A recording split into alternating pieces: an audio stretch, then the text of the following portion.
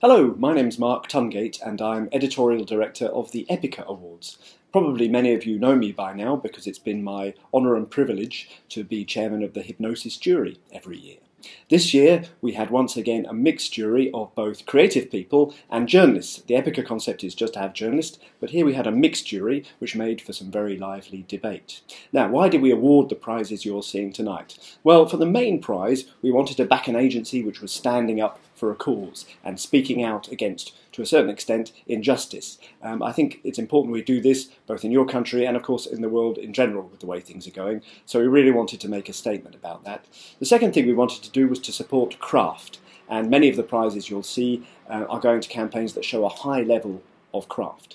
It's not always evident because craft sometimes requires high budgets, but then again we also wanted to award innovation, so some of the prizes reflect that as well. Anyway, it's a great group of prizes, I'm very proud of them and I hope you enjoy this evening. See you next year.